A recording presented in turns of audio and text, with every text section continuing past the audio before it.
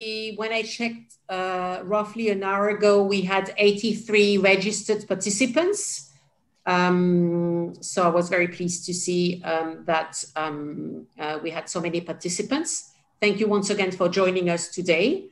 I will start with a little bit of housekeeping, mentioning that we have 4 speakers today, that all of them will be making a presentation. And then once we are done with the presentations, we will open the floor for questions, comments, and the overall duration of the session is 90 minutes. So I'm hoping that we will have more than 30, perhaps 40 minutes for the questions.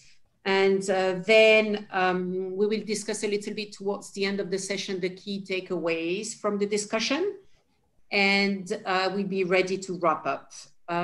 So before I give the floor to our first speaker, I would like to tell you a little bit more about the background of each one of our speakers. I will start with the speaking order. I will start with the Baroness Beban Kidron. You can see all the speakers on the screen, I believe, the videos are on. So Baroness Beban Kidron is a British filmmaker and an advocate for children's rights in the digital world.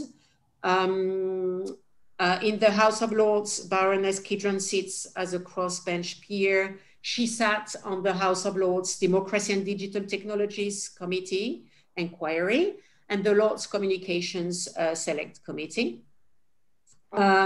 Is also the founder and the chair of a foundation called the Five Rights Foundation, which is a charity that works to create policy and practical solutions to build the digital world children and young people deserve. Baroness Kidron is also a member of the UN Commission for Sustainable Development, of the Global Council for Extended Intelligence, and the UNICEF Artificial Intelligence and Child Rights Policy Guidance Group. So you can see that Baroness Kidron has a wide experience, and her views and insight on the topic will be very valued. Then we have Dr. Amanda Third, who is a research fellow in the Institute for Culture and Society at Western Sydney University. Dr. Third is also the co-director of the Young and Resilient Research Centre. Dr.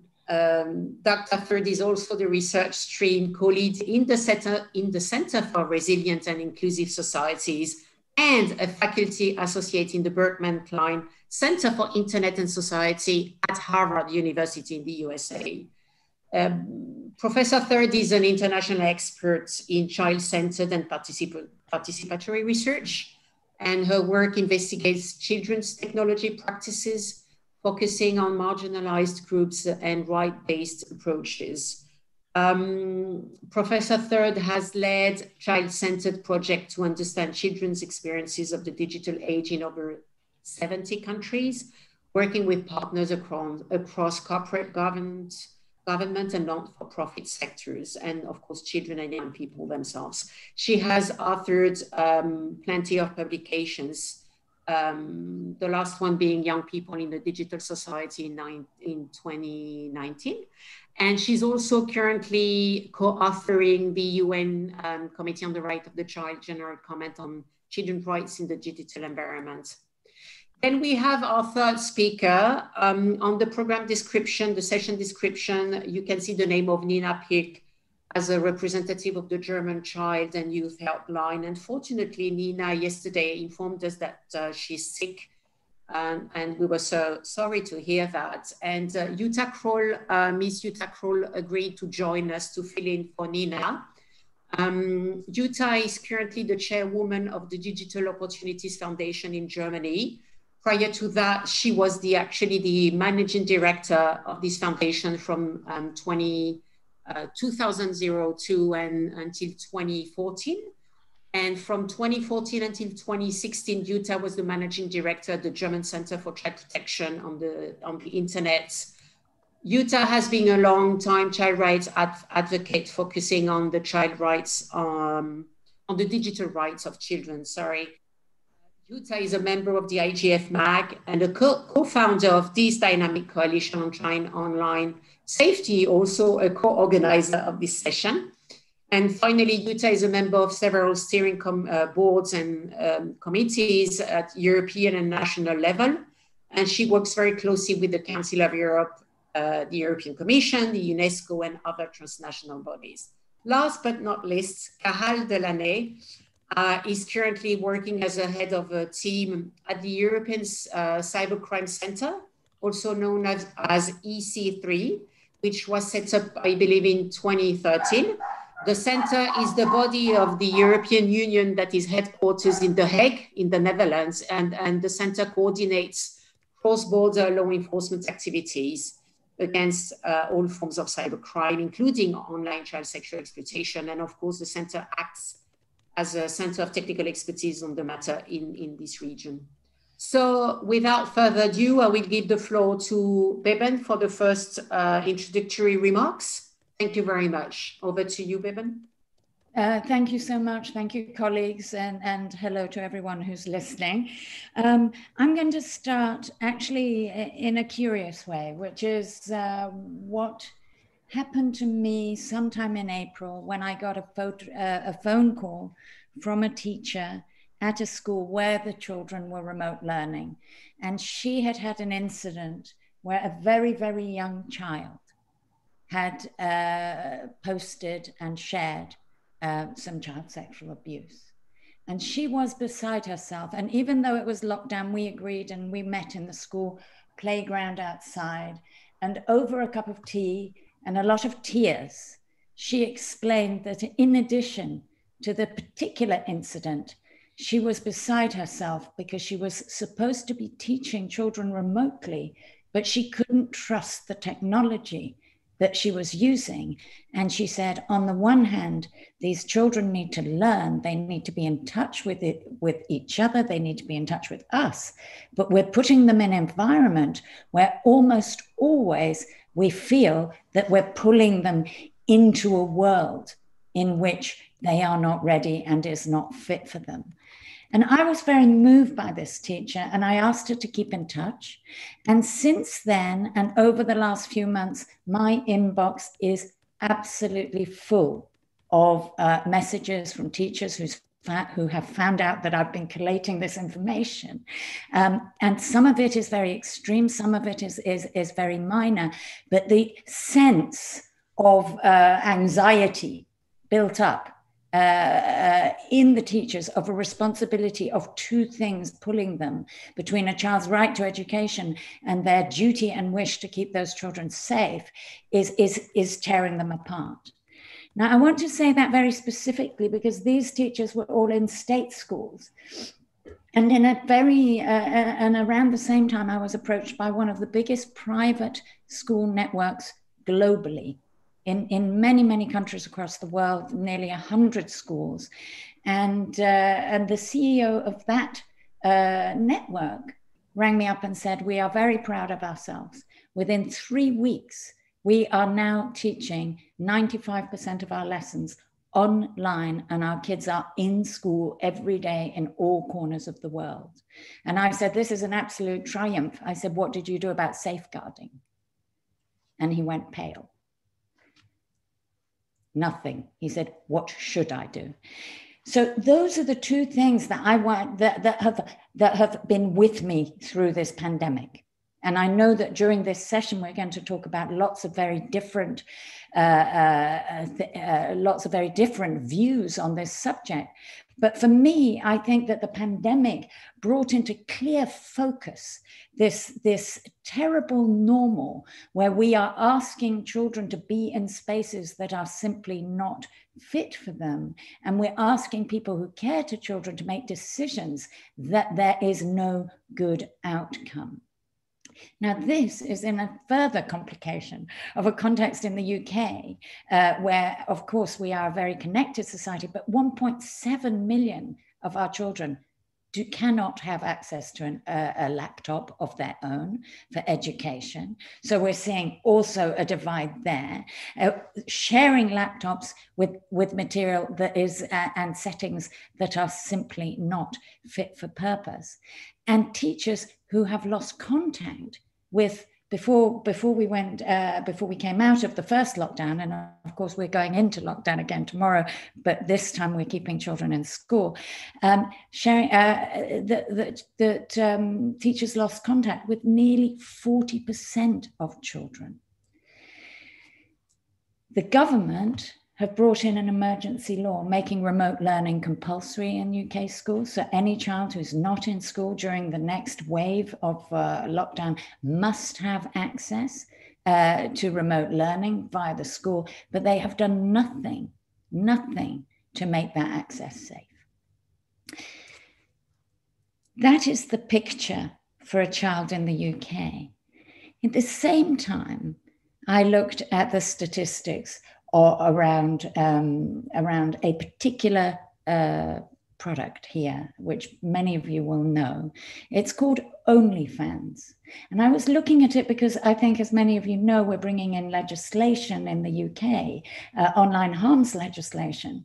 And I was looking at it because the government keep on telling me that small companies must be exempt from this legislation. And OnlyFans has less than 50 employees, but it has 50 million subscribers, and it has about 700,000 content creators. And for all of those people who don't really know what it is, it sells access to naked photographs and sexual content. And in about April 2020, earlier this year, it found that on a single day, a third of Twitter profiles globally advertising nudes for sale or similar tags appeared to belong to underage users. And many of those were using the British firm OnlyFans that would, I believe, be out of scope of the proposed legislation. And I find myself thinking that what we are creating and what the pandemic has really brought into sharp relief, perhaps the things that we who do this every day already know, but the general public, families, and even policymakers have not understood, is that we're asking children, we're putting children in the center of a very toxic environment, that actually we can no longer look at this issue of child sexual abuse and grooming and the most extreme forms of sexual violence against children as being a thing that bad actors do to individual children. But we have to start looking at what normal we create and look for the levers to make it a less toxic environment. And that in a world in which it is normal for a child to make some pocket money by selling a nudie picture of themselves, that actually creates an environment in which it's also normal for a child to share it on the school remote learning pattern, and it's also then normal to pick up admiration and friends through that process. So really, in my words here, I really wanted to sort of raise our eyes for a moment and say, you know, the levers of change that we must look for have to be systemic, and they have to deal with some of the normals that children are finding themselves living in, and the pressure of actually joining in with those new normals, as well as some of the more extreme cases that we are hearing. Now, I wanted to also touch on a couple of other issues, because it was in the questions for this session, I was glad to see it said, you know, what kind of harms, you know, to extend even the kind of harms that children were suffering. And I think that there are 2 or 3 things that I have been witnessing in this time from a UK context, which I imagine are relevant elsewhere. And I have found very particularly sort of concerning. The first one is about misinformation. And I think that, you know, we are all aware specifically of the huge effect of health misinformation and what it actually means. And I still have in my head a headline from the newspaper of a young man who said, "I guess it wasn't a hoax," as his dying words in America. And I think that the depth of the misinformation around health has been very profound for us all. But what caught my eye was a report earlier in the summer that said, from the Center of Disease Control, that said those people with most access to conspiracy theories are the least likely to wash their hands and social distance. Well, that makes a lot of sense. But also that children, that came out in the same week as the Ofcom report on children's media access, and it was, of course, that children get most of their information online. And I put these two things together and felt a wave of sort of upset that the diet that we were giving children was so poor. Their access to information, which is something that is theirs by right to have information, and I felt that their story in the misinformation had not been properly told. And I think that you have to then extrapolate from that kind of misinformation to perhaps, and the very close relation of anti-vax misinformation, which has resulted in many, many millions of children getting measles unnecessarily. You know, they are the victims of this misinformation. And also what we're seeing here as an increase in radicalization, and through the summer again, a huge increase in hate speech, and specifically racially based hate speech in the UK. And so I felt that actually in amongst the harms that children are experiencing now in this world where they don't have the checkpoint of school, they don't have the checkpoint of a broader society, that they do have a great deal of time inside and online, that this world that is being created of misinformation is actually, should be central to our concerns, and we must not see it as something that's happening solely to the adult population. And then finally, I just wanted to mention the question of domestic violence. And this has been a huge problem throughout the pandemic here in the UK. Not only the strategies that people traditionally use to get away from their oppressor, but also that in the tension of the perpetrator being indoors or losing their job or being anxious, those rates go up. So it's a sort of a double whammy of abuse and inability to get out. And we have seen huge numbers of children calling helplines for the first time about violence to themselves, or indeed in the family context.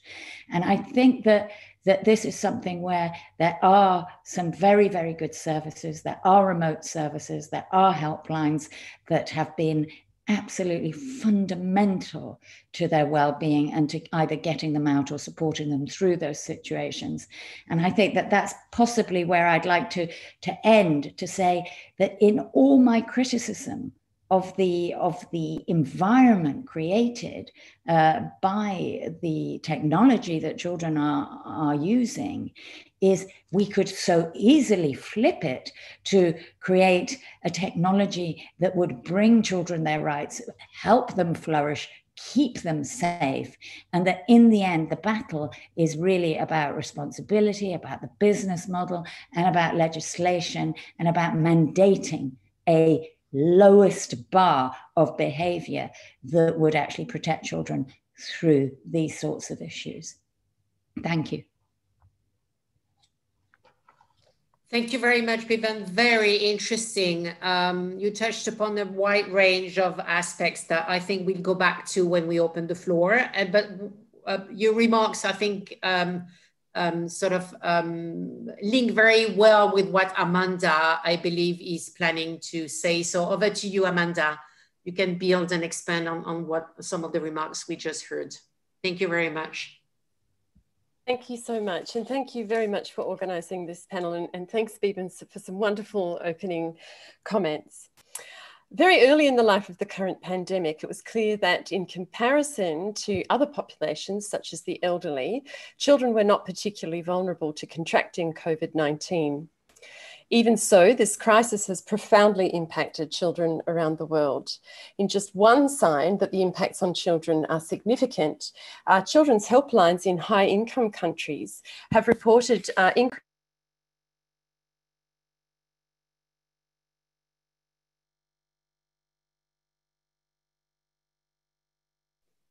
Amanda, you were muted. Suddenly, I don't know why someone muted you. I just got a message that the host had muted me. Did you hear me? Now, can you go backward like a couple of seconds? Yeah, so I was just saying that the crisis has profoundly impacted children, and one sign of this is that 25%, that helplines are experiencing a 25% increase in volume in children accessing their services. So internationally, the pandemic has registered as a crisis. So I just want to begin with 2 notes about how we might think about crisis in relation to children, their rights, and technology. Firstly, the word crisis comes from the Greek, but in the original meaning, the emphasis is not so much on the cataclysmic event, but on the process of taking the necessary decisions to deal with the cataclysmic event. Crisis demands that we envision the change that we want to see and go after it aggressively. I'm shortly going to suggest that the time is now to centre children's rights as we take decisions about the important role that technology has to play in navigating crises. Secondly, COVID-19 will be a formative experience for this generation of children, but it's unlikely to be the only major crisis that shapes their sense of their world and their sense of safety. For Australian children, the pandemic was immediately preceded by the national emergency of devastating bushfires. For children in the Pacific, the pandemic was followed by vicious cyclones. And in Cambodia and Vietnam, catastrophic floods are currently compounding the effects of the pandemic. In short, as we make decisions, we must be very careful not to constrain our thinking to individual crises, though they might grab our attention. We must use this moment to think expansively about how to address the intersecting crises that shape children's lives, both now and in the future, be it those that confront us starkly or those that are burning more slowly, such as the climate crisis. Because if children's rights are challenged now, this is not a temporary situation. Throughout the pandemic, there's been a strong emphasis on managing the medical dimensions of the pandemic and its response. However, for children, as for adults, the pandemic has been more than a health crisis. It has been and continues to be a crisis in children's social worlds. Emerging research shows that for many children, the pandemic constituted an unprecedented disruption to their everyday routines, their relationships, their sense of security, certainty, and fundamental safety. The confidence that comes from predictable routines or the reliable comfort of strong and stable parents and relatives was suddenly thrown into disarray. So my team's research to develop child-centered indicators for violence prevention online and offline in the Philippines shows that children's concept of safety depends very much on the stability of their immediate relationships. Or we might say that safety is social and relational. So children's safety might already have said to have been compromised by mere fact of the scale of disruption in their social networks. Compounding this, and among other factors, children have also been exposed to streams of information of varying quality via social media and video sharing platforms, as Beeben was just indicating, but also via the fragments of news or nervous conversations between parents and carers that they overheard. It's no wonder then that children are reporting heightened distress. But recent research, such as that on your screen at the moment, shows that the possibility that children or their family members might contract the virus is very low down on children's list of immediate concerns.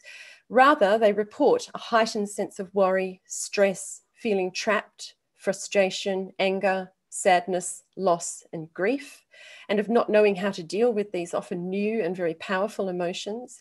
They feel disconnected from their peer networks, which for many is a vital source for their well-being and their resilience. They struggled to adapt to online education, and much of the transition to online learning took place on the fly, and as such wasn't always underpinned by good pedagogy, as Beepan has just talked about.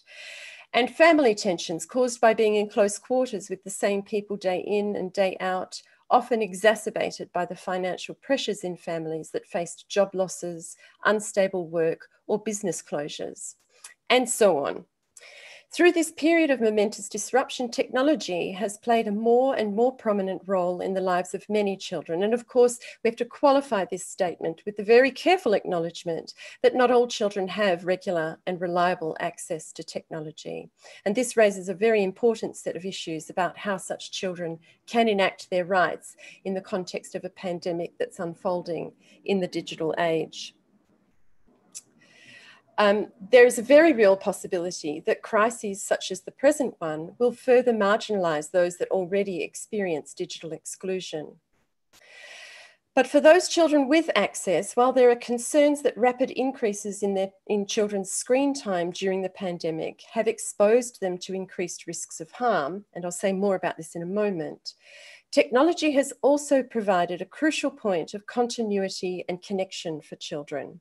It's enabled them to maintain connection with peers, to stay engaged at some level with their schooling, and it provides a very important means of relaxation and entertainment. But many of the technology-based strategies that we've put in place to sustain life under the pandemic have been assembled quickly, without due attention either to the risks of harm or how to maximise the full potential of technology to support children's sense of safety and well-being in this time of disruption. Now, more than ever, despite the urgency of the issues that we confront, it's important that we pause and step carefully. What then of children's rights? How should we think about children's rights in the context of this pandemic and other crises? While children's rights to physical and mental health is obviously right to mental health is obviously most affected, both negatively and positively, by technology during a pandemic, we must remember that there is much more at stake than their right to health. The pandemic, unfolding in a digital age, has significant implications for children's rights to information, education, privacy, identity, rest, leisure, play, an adequate standard of living, protection from forms of physical and mental abuse and exploitation, and much more. It also differentially impacts the rights of children living with disability, adoptees, refugees, and those in institutional care or situations of vulnerability. So as the global community responds, we have to remember the indivisibility of children's rights. As the convention stipulates, and as the team led by the Five Rights Foundation has insisted on while drafting the UNCRC General Comment on Children's Rights in the Digital Environment, a document that we hope will guide our thinking in relation to child rights, technology, and the pandemic. There is no hierarchy of children's rights. They must be progressively realised in combination. So we must resist the temptation to only think about children's right to health. With this in mind, I want to briefly reflect on some of the ways that children's rights are impacted by technology in this time of crisis and what this means for their safety.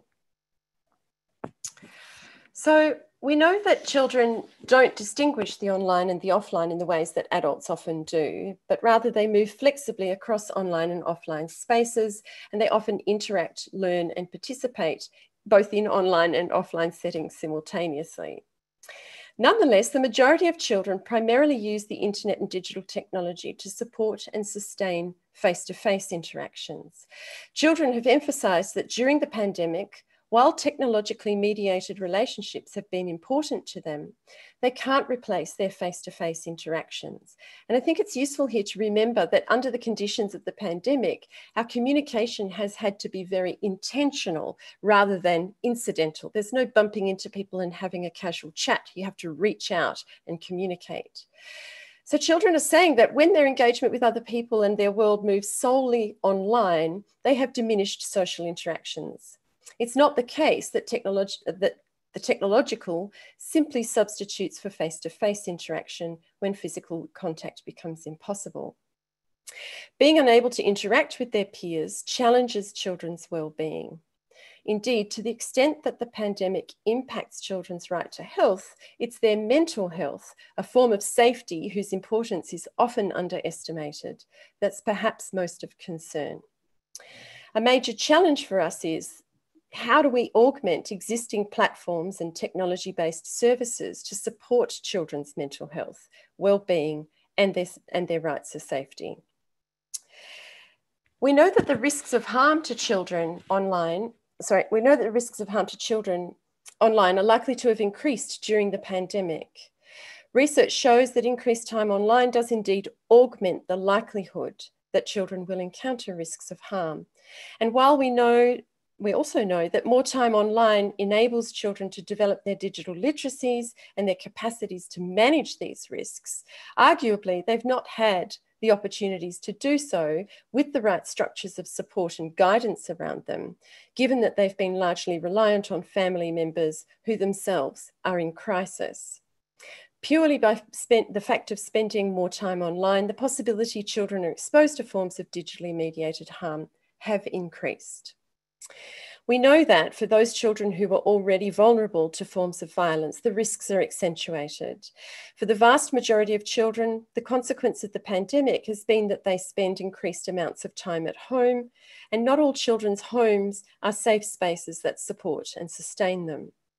The domestic violence community, for example, is deeply concerned about rising rates of intimate partner violence and the effects that this is having on children.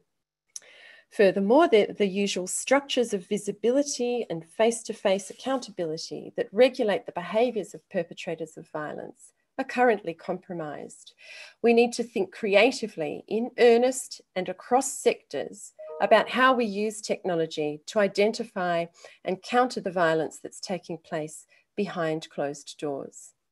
And we need to think in even more creative ways about how to leverage technology to support child victims of violence, whether they're victims online or offline or both.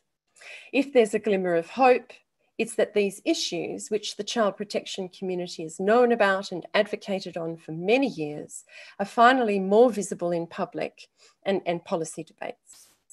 There's cause, I think, for cautious optimism that this pandemic provides an opportunity to advance children's right to protection from very serious forms of violence. One effect, I think, of this pandemic has been to challenge most people's sense of privacy. Living in close quarters is very challenging. But of course, again, by virtue of intensified time online, children are ever more exposed to the not always explicit or well-explained data collection practices of technology companies, with potentially significant implications for their right to privacy.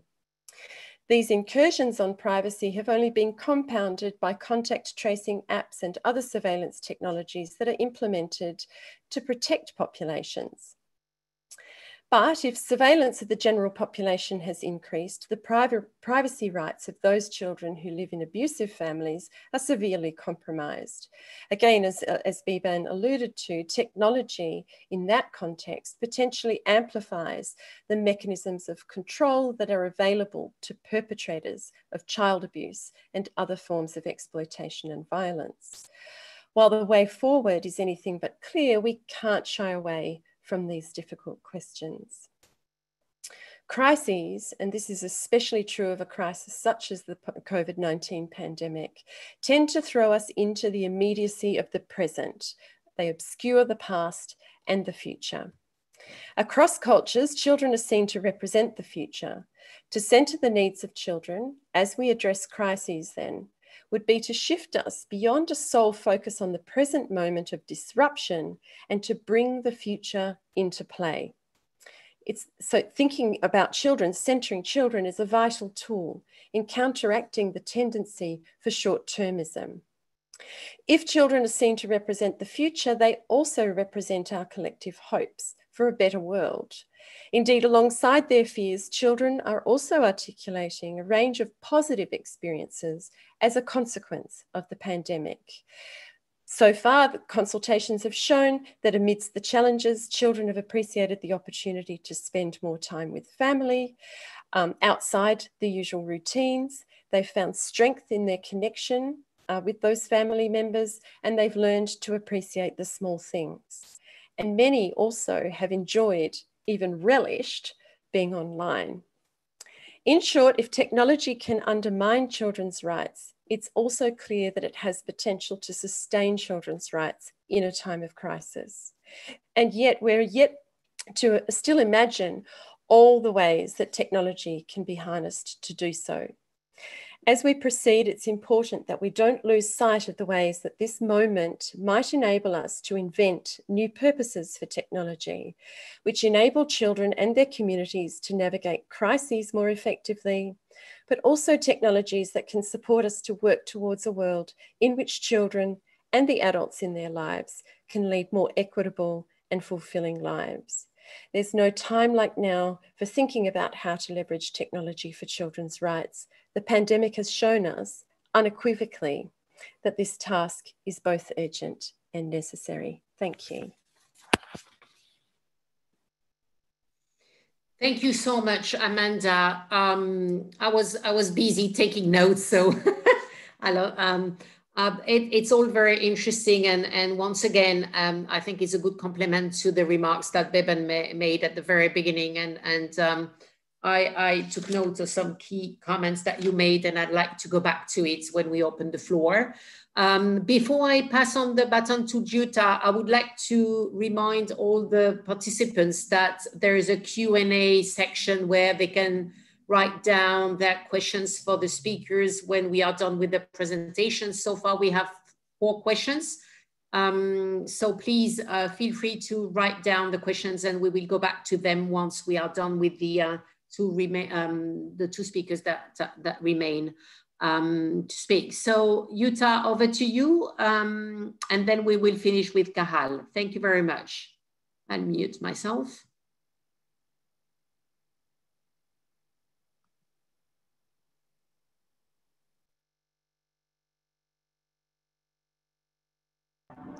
Thank you very much, Marie-Laure. And I have shared my screen now. Can you see my slides?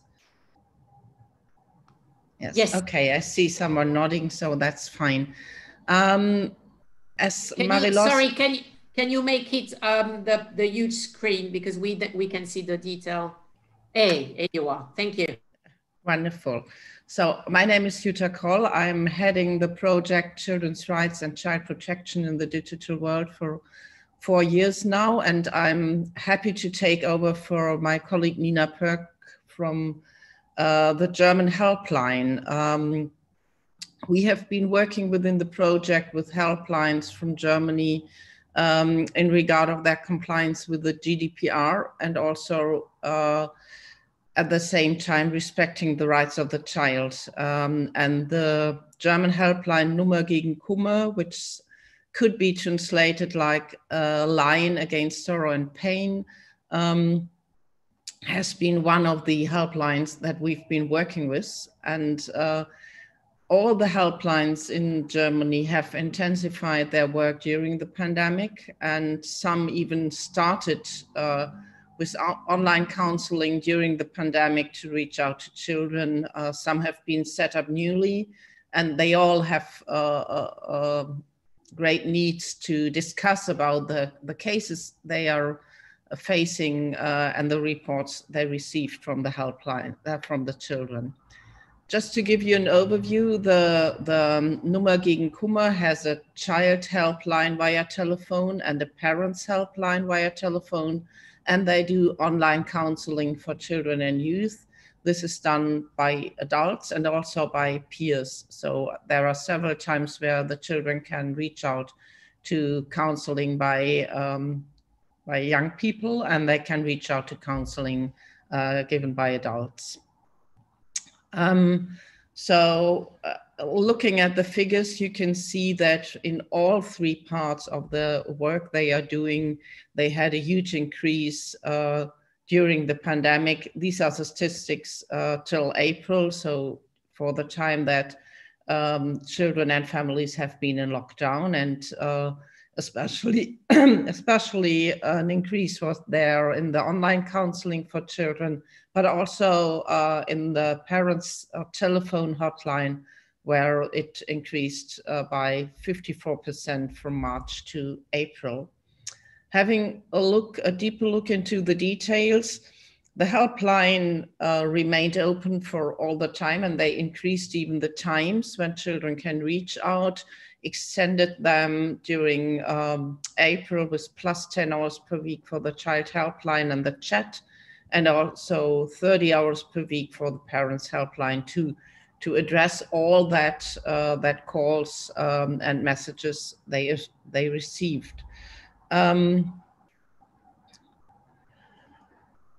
The details of the reports they had to address show a bit different data, like we heard from Biben before. So they had expected to have more contacts about domestic violence, about grooming and potentially harmful content, but that increase was not as much as was expected. But they had an increase in reports about violence, which was physical, emotional, and also sexual violence. Then children had a lot of reports or just questions about love and relationship online, and also about cyberbullying. So it was not only harm, it was also like a positive experience where they had questions regarding that.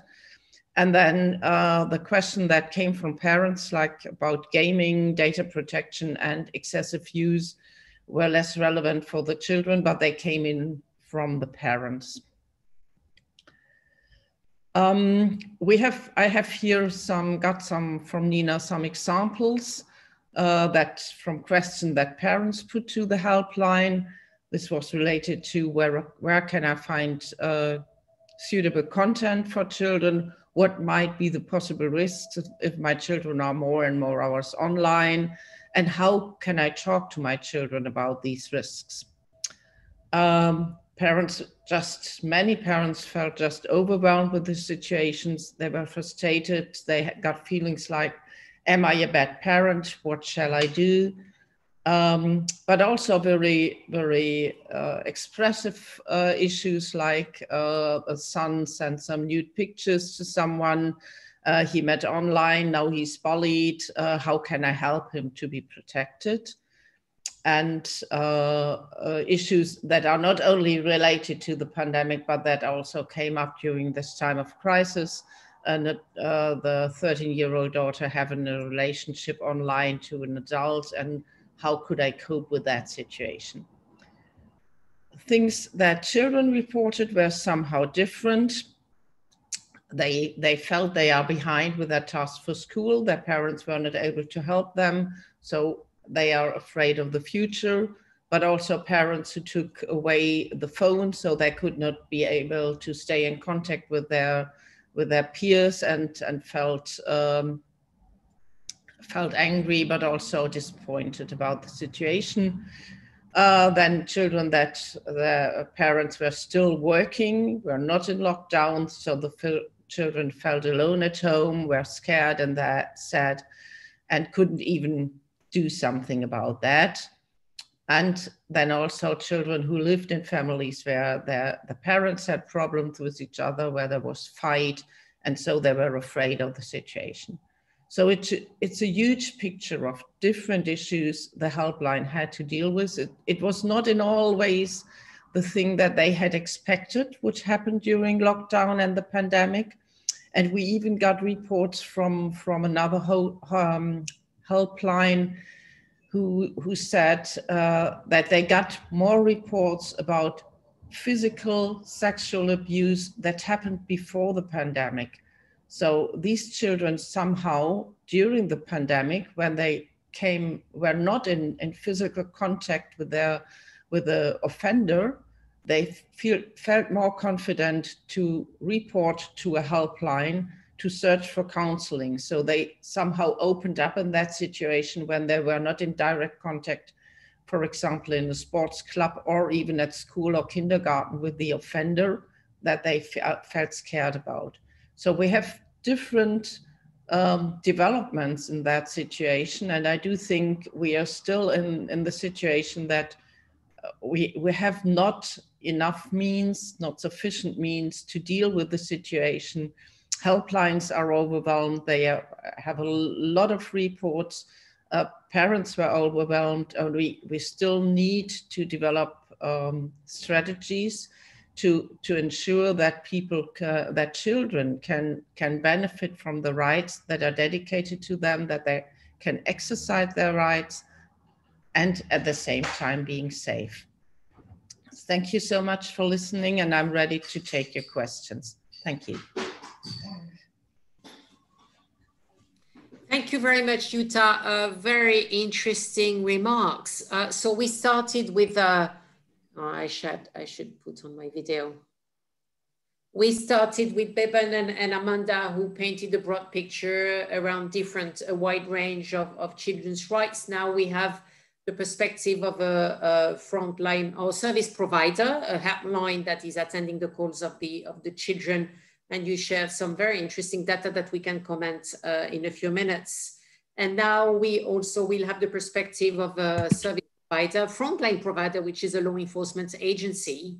And then we can have a very interesting discussions around some of your comments and some of the data you're sharing. Over to you, Caral. Thank you very much. Thank you very much, Marie-Laure. So just let me share my screen.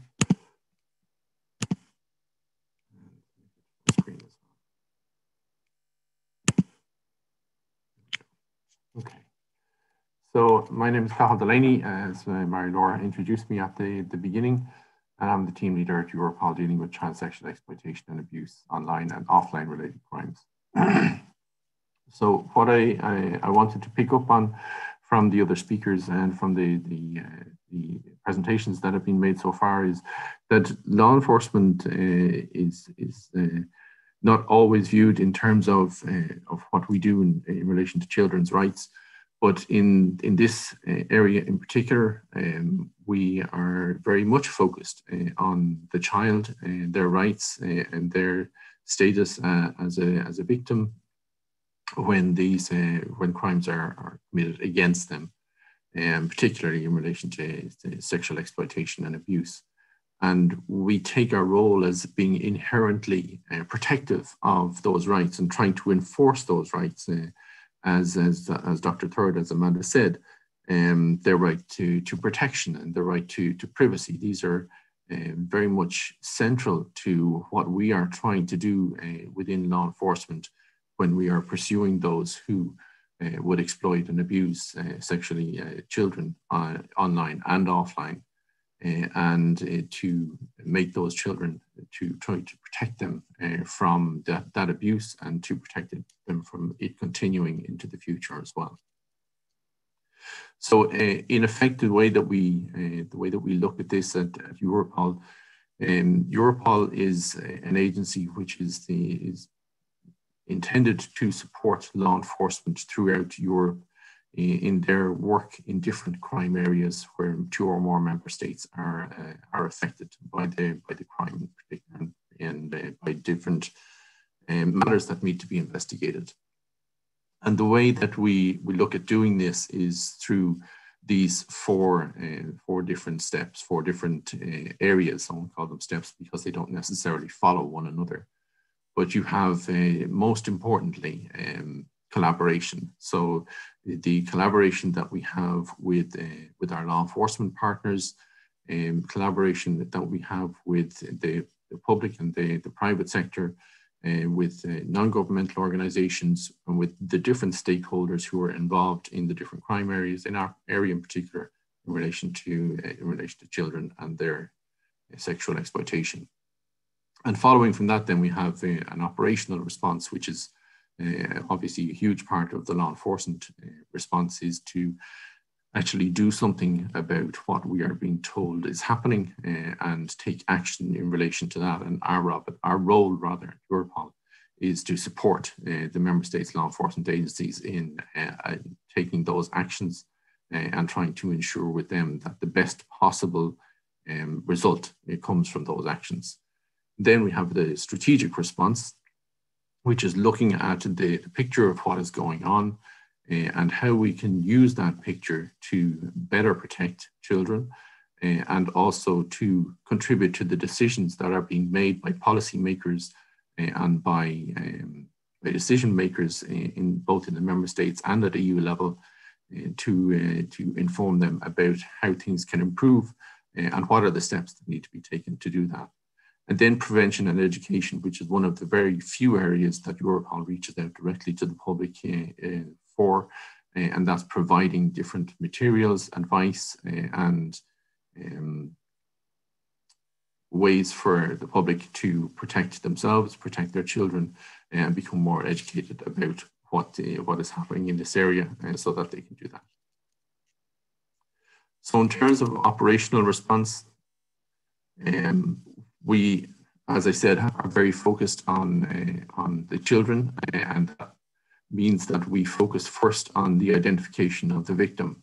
That in any investigation we have, almost the first question we ask is, where is the victim and how can we help them? And we sometimes ascertain that through different conventional methods of investigation with the partners, with the agencies that have asked for our support. We have victim identification function at Europol that we have built over the last number of years. It is the part of the team that drives the victim identification task forces, which take place every year, what is taking place at the moment. And we use the information that we gather from that victim identification process and the regular investigation process. When I say we, I mean all of the investigators who were involved in this. And we use that information to try to determine where a child is so that we can enable them to be reached by the national law enforcement agency that's responsible in the jurisdiction.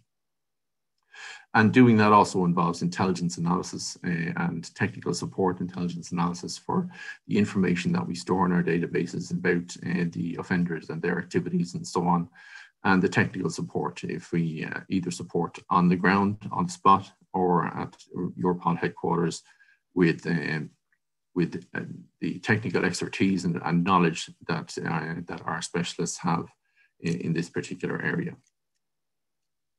And the result of that during the lockdown period was that we were able to support remotely several operations. One examples are here. There was a case in Italy that began around the middle or the very early April, where our colleagues in Australia discovered material online that they believed was recent abuse of a child. And through the examination of that material and the cooperation of several different jurisdictions that we coordinated, several different law enforcement agencies in Europe, it was possible to discover the particular region in Italy where we believed that the abuse was taking place. And then the colleagues in Italy were able to inform their local investigators there about the circumstances of the case and the information that they had relating to the suspect. And ultimately that led to the identification of the suspect and the victim, a young girl, a child who had been abused by him within 10 days of those videos being posted online, which is quite a significant achievement in that particular difficult circumstances. Another example was with Spain, where similarly the national agency were able to conduct a search remotely based on information that they had previously received and information that we had added to, again, to rescue a male child, in that case, a boy, and to discover the identity of his abuser as well and take him before the courts to be dealt with according to justice. And then also we had a case in France where we actually supported on the ground with the technical and intelligence support, leading to the arrest of a suspect there and the safety of two children that he had been abusing himself. So each of those are just illustrations of the extent of the efforts that we will go to in order to ensure that children who are being abused online and who are being whose abuse is being posted online, that we will do everything that we possibly can to support the law enforcement agencies in Europe and beyond in ensuring that that information gets to where it needs to be acted upon and that children are made safe as a result of that. And this is just some additional information in relation to the Italian case that I spoke about already. That the information that comes from those cases is added to the information that we already have at Europol, and we have, as I said, the image and video analysis system, which is for victim identification. And in that system at the moment, we have more than 50 million images and videos that are unique. Now, these are not, there are not multiple copies in there. These are unique images and videos of child sexual exploitation and abuse. And because of the efforts that we have made over the last number of years with our partners through vehicles like the Victim Identification Task Force, which we hold at least once a year, and sometimes twice, we've managed to examine just 20% of that material. And that's to give you an idea of the scale of the problem that we face in relation to the amount of material that is out there. And I know that NECMEC have given statistics previously in relation to possibly that many and more images and videos appearing online every year as well. And the difficulty, of course, for any child whose abuse has been recorded and whose abuse has been distributed is that there is every possibility that they will, at some stage, at least be fearful that they will be recognized on the street because by somebody who has viewed material in relation to them, who has seen material in which they were exploited and abused, and that that person could recognize them on the street. And this through survivor surveys carried out by the C3N in Canada and other collaborators have established that this is a very real fear for victims, and you can see how damaging and difficult that would be for them as they go through their lives. And what we do at Europol is we have a very strict privacy and data protection regime. And within our own team, that privacy and data protection regime is very strong.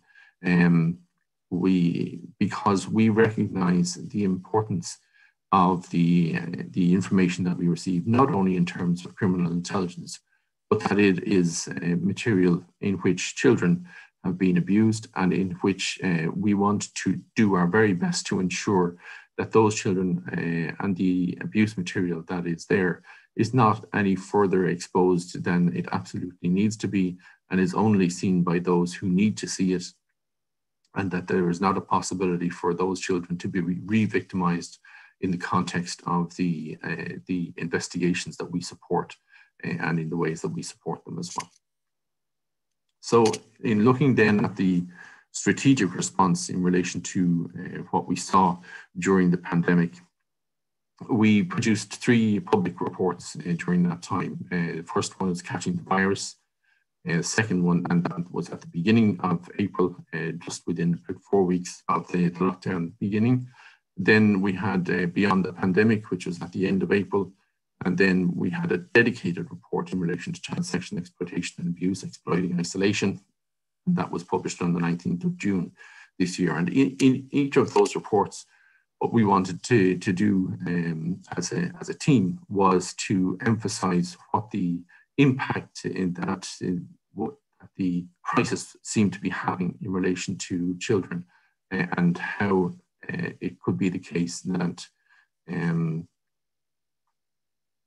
that both the public and decision makers could be properly educated about it and that steps could be identified for them to try to mitigate the damage that was being done during that time. So we looked at in in the first report, we looked at what the situation appeared to be with information that we got from our law enforcement partners and from various other sources, and we saw that there did seem to be a problem. And I won't reiterate again what Bevan and Dr. Third have already said about the factors, because these were ones which were pointed out by experts at the time as likely to become obvious during the pandemic in relation to the children themselves, and now which Dr. Third has said is have become possible to verify, basically, as things that factors that were in play in relation to the vulnerability of children. In the second report, then, we looked at what the future situation was likely to be.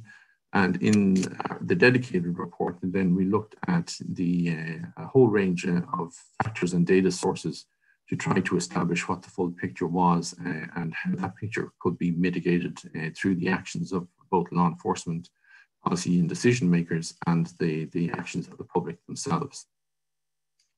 And what we did from that information was then that we produced prevention and education advice for the public and for obviously the different levels of the public, the carers, the parents, and the children themselves, and working in collaboration with bodies like the Safety Commissioners in an office in Australia, producing the third item there, the COVID-19 Global Online Safety Advice for Parents and Carers in the European context, so adapting the product that they had already produced, producing videos and information for the different levels of teachers, parents, and children, to inform them about what it is that could be done to help them to not be vulnerable in this situation. And I think, going back to what has been said already, the difficulty of potentially damaging children's privacy during this time, the right to privacy, is for those children who have access to the internet, is very much dependent on having access to this type of information, where parents can be educated about what it is that they need to do in engaging with their children and conversing with them and discussing with them what it is that a parent is trying to do and protecting them, that they're not trying to take away their rights, but rather they're trying to supplement them and strengthen them by telling the child what it is that they're trying to do and including them in that conversation, and by doing that to hopefully motivate the child to take this as something that they also have a part in, that they have a role in, and that they need to understand and to take seriously in order to protect their own rights in the future and be able to do that as well. In the end of the day, it's very much the case that whatever way we look at this, there is no way that law enforcement can solve this problem on their own. And we don't want to solve it on our own. We want to solve it in collaboration with partners, whether those partners in the public sector, in the private sector, with non-governmental organizations, with bodies like the Internet Governance Forum and the Dynamic Coalition. We want to be working with you in order to solve this problem, because it's only by doing that, by having all of us working on it together, that we can be effective and that we can produce a result which at the end of the day will protect the rights of children, whether they are to health, whether they are to protection, or whether they are to privacy. And that's something that we as a law enforcement agency at Europol are very focused on, and that we as a community of investigators who are very much focused on protecting children and protecting their rights also want to achieve as well. Thank you very much for the invitation and for your attention as well. Thank you very much, Cathal. Once again, very interesting. And thank you for bringing in the perspective of the victims also. And perhaps for those who are not familiar with this field of work, starting your presentation by mentioning that the work that you do as an agency is victim focused and centered is something that shouldn't be taken for granted for all law enforcement agencies, especially 15, 20 years ago. And this has been a very positive progress made by major law enforcement agencies at national, regional, international level that we have witnessed, and we thank you for that. And also thank you for ending on a positive note, mentioning the fact that this issue is really about collaboration. If we're thinking of responses and solutions, we need to think collectively. And I think this panel is actually a good sort of example of that, because we are bringing in expertise across sectors, from academia, from NGO, from law enforcement, so that we can all together put our brains together to look at the problem and the solutions. So I'd like to go back to some questions that were spelled out in the Q&A section that are actually linked to those points.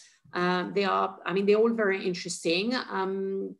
I'll start perhaps with one on photo-DNA, because it's sort of linked to the topic of the volume of CSAM that Caral was referring to right now. And so John Carr is asking if you're aware that what is happening at the European Parliament in relation to the use of a proactive tool that is called photo-DNA and potentially its ban, and the ban of other proactive tools to detect grooming and other illegal content. And John is saying that the pandemic is reminding us, or has reminded us, that those tools are very important. And can we have your thoughts on that? I don't know, Caral, of some other speakers. I don't want to put you on the spot. If not Caral, other speakers. Yes, Jutta.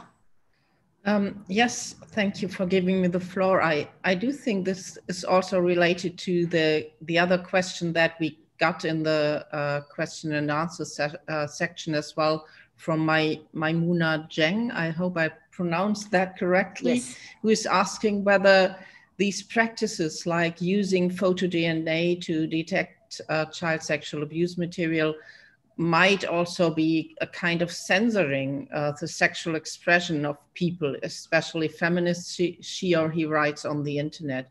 And I do think it's very important to explain from the start that we are not talking about censorship in any way. We are talking about fighting child sexual abuse material with the means of those tools like photo-DNA. So that is not about suppressing freedom of expression. In the other way, it's ensuring that children's rights, not only to safety, but also they also have the right to freedom of expression. And we need to ensure that children can exercise that right in a safe environment. So I don't think we can achieve something if we are talking about whether it's censorship or not.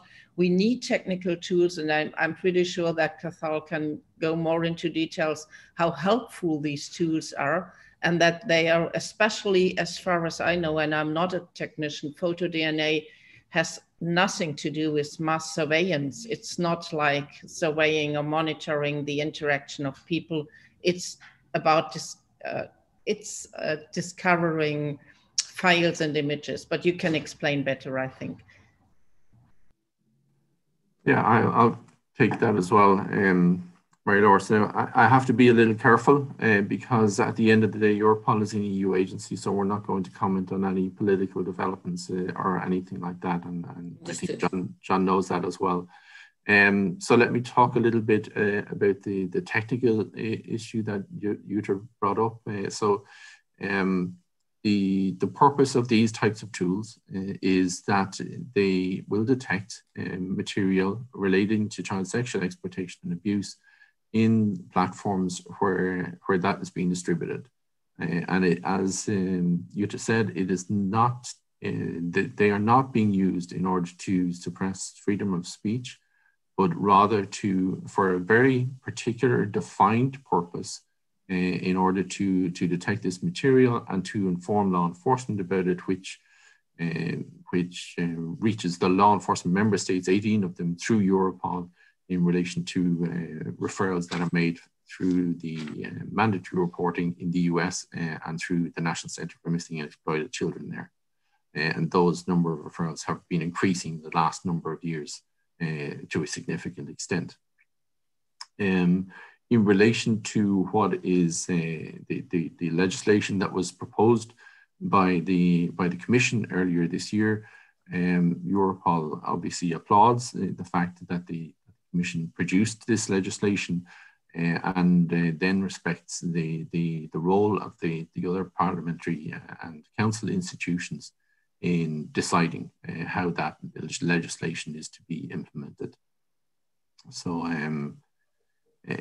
yeah, I mean, if what I understand, I'm not defending the legislation, but what I understand is that what it seeks to do is to maintain the status quo and not to go beyond what is already the situation and to close a gap between legislation which comes into force on the 20th of December this year and other legislation that the Commission hopes to introduce next year in order to close this gap basically in the law that it otherwise exists.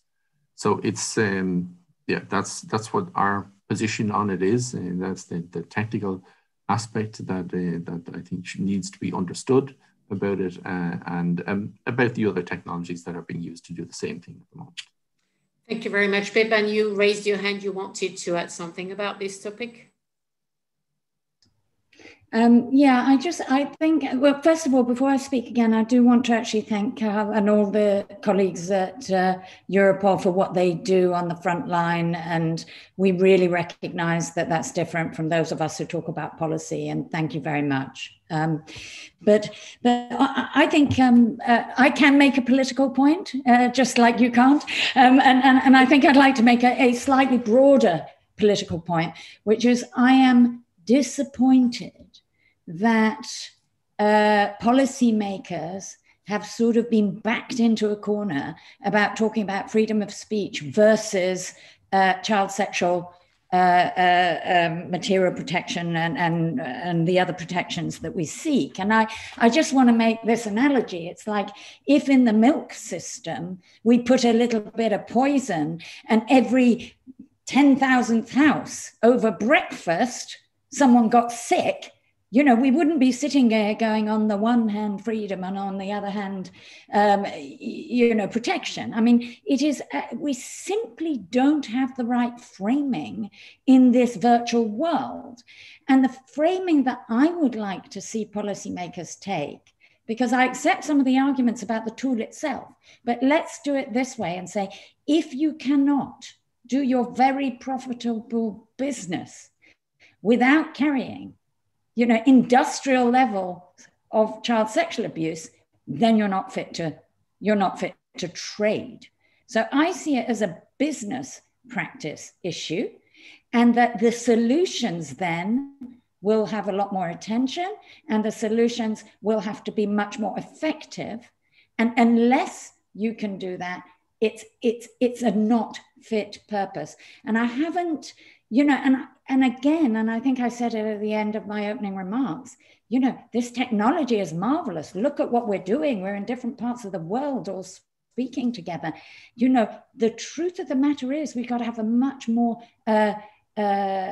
zero kind of attitude to this and say, it's not fit for purpose. So what are you going to do with it? And maybe new tools, and maybe these tools, and maybe some restrictions to their own services and their own spread. But it's not about freedom of speech. Yeah, that is not an unqualified freedom against all other freedoms. And these are private companies. They are not, you know, they may be the public highway, that's something we've allowed, but they are private companies. They're not fit for trade if this is the trade that they enable. So can I'd like to jump in and link what you're just saying, Beban, to a question that Sonia Livingston is asking, which I think is very relevant. It's about solutions. And Sonia is saying that the panel has raised a very troubling set of problems facing, sorry, I missed, oh God, I lost the question. Where is it?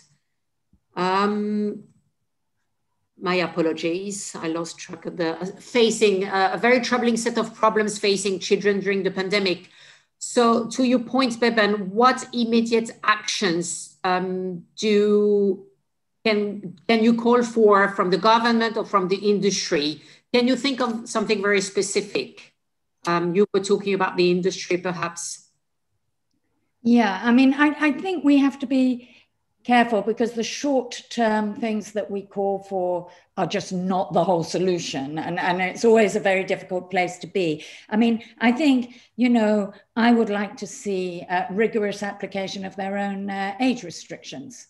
Yeah, right now, you know, so it doesn't solve the whole problem, but it does mean that 8-year-olds aren't using services that they just don't have the maturity to deal with. I think that there's certain parts of their design they should disable immediately, and I've talked to some of them about this, but maybe I could just stop on this exact point, which is, you know, why is it that it is routine and normalized that strange adults are introduced to children as friend requests? I mean, in what world does that make sense when at the front line, you know, colleagues are trying to deal with grooming and child sexual abuse? And actually, I had a recent conversation with a senior safeguarding police officer in one of our nations. And we talked about, and he went back and looked at past cases, and he actually started seeing how kids were being introduced, you know, so through these benign, apparently, things. This is just a commercial thing for their own network effect. So we got to, you know, it should not be that a child is offered friend requests of adult strangers, period. They don't need it to make the system work. So I think, I mean, my long-term thing is that we have to start doing impact assessments on services. We have to see where the risks are, take out the risk, because the risk is a harm that hasn't happened yet. And that would mean that our colleagues who are dealing with harm at the other end, yeah, would have a whole lot less to do if we made it a little bit more difficult and a little bit less sticky in the first place. So, I mean, I actually think we need a wholesale regulation. I think we need algorithmic oversight. I think the other big thing we have to really make a difference on here is the difference between individual pieces of content and enabling them to spread. These are two different processes. One is a bad actor and one is a business model. And, you know, enabling that spread is also criminal, in my view. So I think there are things, and I don't want to take all the time, but there are literally a whole host of things. And in terms of Five Rights, you know, who I'm talking on behalf of, we actually have a very good publication on our website saying priorities for the online harms bill, which doesn't cover all of this, but covers a few pieces of it. Thank you. So we're talking here about algorithmic amplification, right? Yeah. As a model. I mean, if you think of me sitting in this room alone, whatever I put up, yeah, you know, only those who really, really try and come and find and see it. If you then deliver it and spread it around the world, therein lies a problem. So however bad, if it's isolated in one place, yeah, and this is something that I don't think policymakers are quite yet attuned to. But a lot of the problem we have here, whether it's misinformation or child sexual abuse, is about spread, is about network effect, and actually is about automating the bad instead of automating the good. Very well, automating the bad. So to move on, because we have another two questions, which I think are very relevant. One is about the dark web. And again, perhaps that should go to Caral. And another one is from Abhilash about self-generated images and regulations. So the one from Siva Subramanian Muthusamy is asking what is the proportion of these crimes in the dark web to that of relatively normal internet activity in the internet space? Or how do those from the dark web connect to and interact with children or offenders compared to, you know, the open internet? During the COVID, I think we can perhaps apply this question to the COVID-19 pandemic. I think you have some data. So we, what we did in exploiting isolation, we gave an example of one of the forums within the darknet.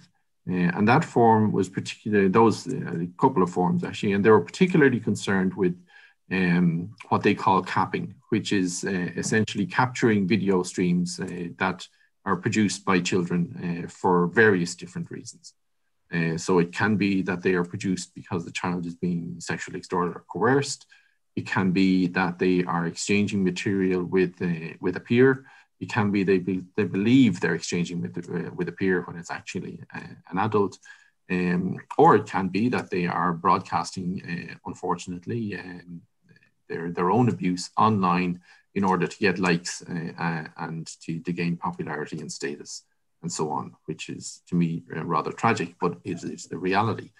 And what we saw was that there was an increase in the material that was being shared in these particular forums related to capping, and that they had also set up an additional forum in relation to this in order to enable it.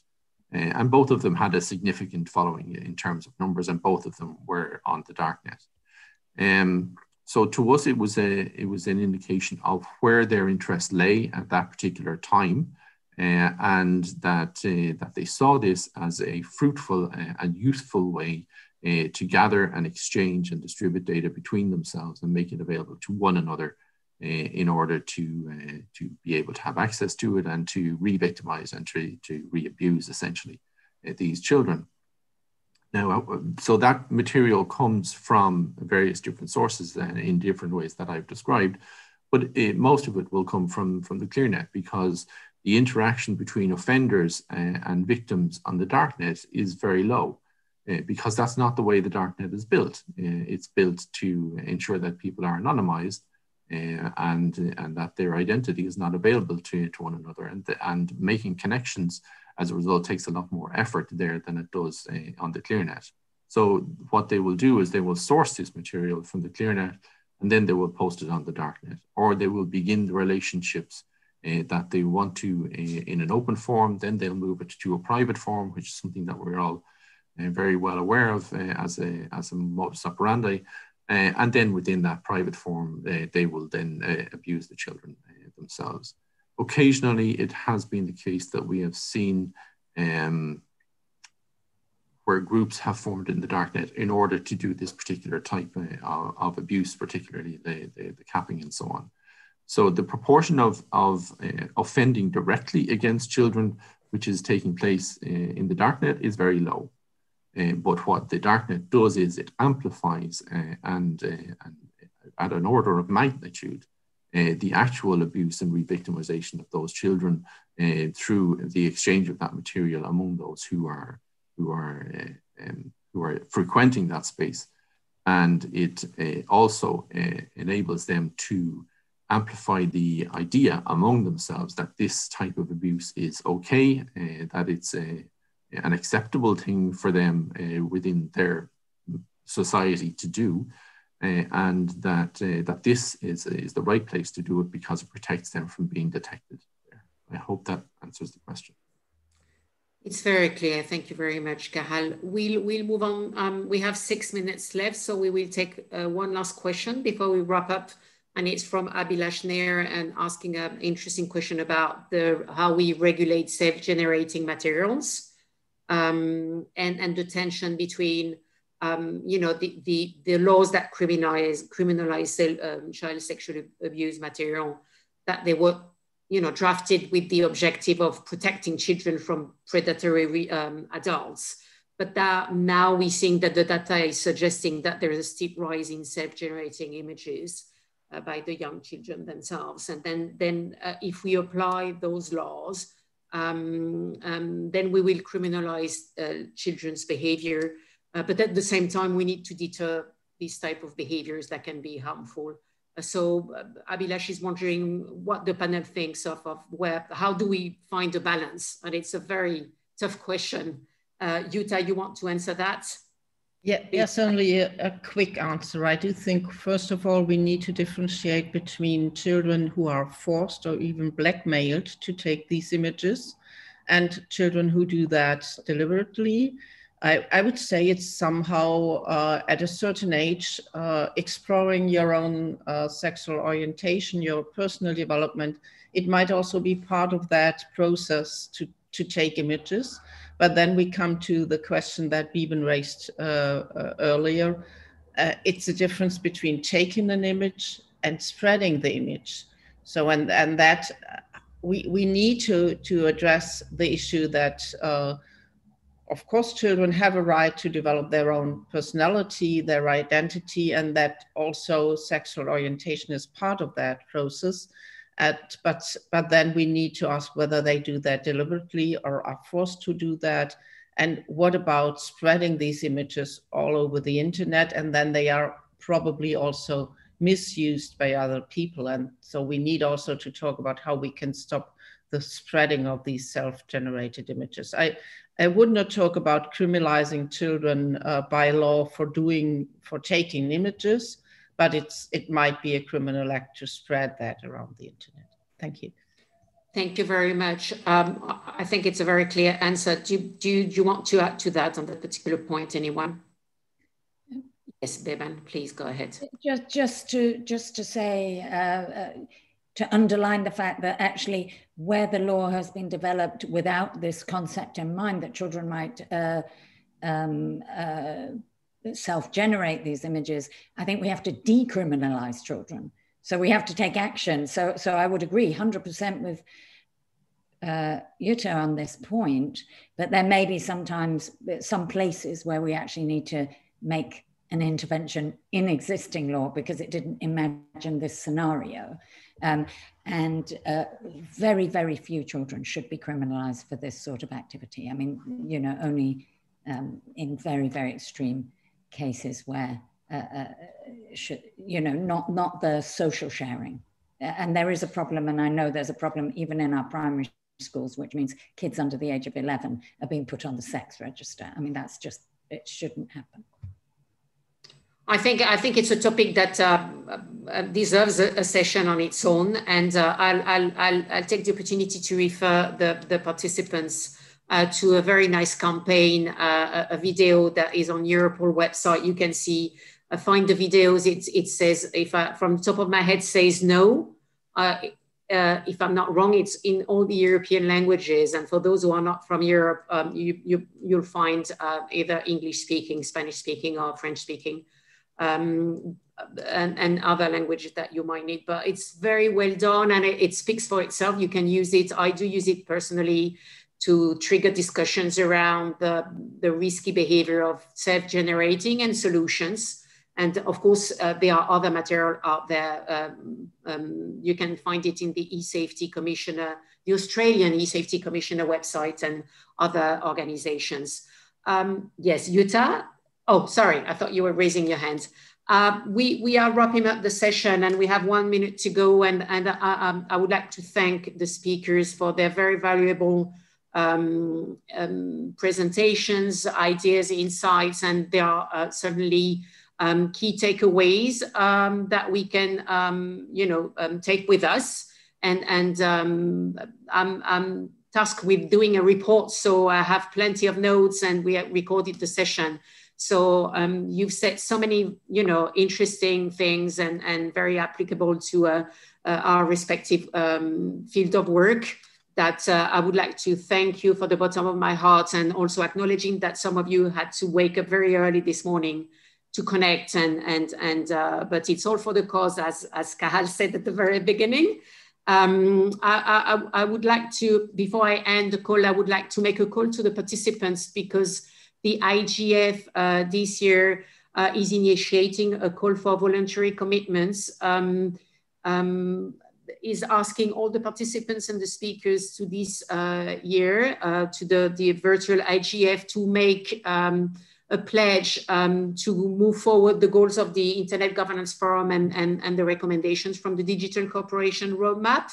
I invite you from wherever sector you belong to go to the website and look for the web form where you can make a commitment so that within the next year until IGF 2021, you commit to take forward one of the actions and the goals of the Internet Governance Forum. With that, we can end the session today because I suppose we will be cut off if I don't stop now. I thank all of you and I wish you a very good day if you're starting the day and a good evening if you're ending the day. Thank you very much to all and to our participants. I hope you enjoyed the session. Bye-bye. Thank you. Bye-bye.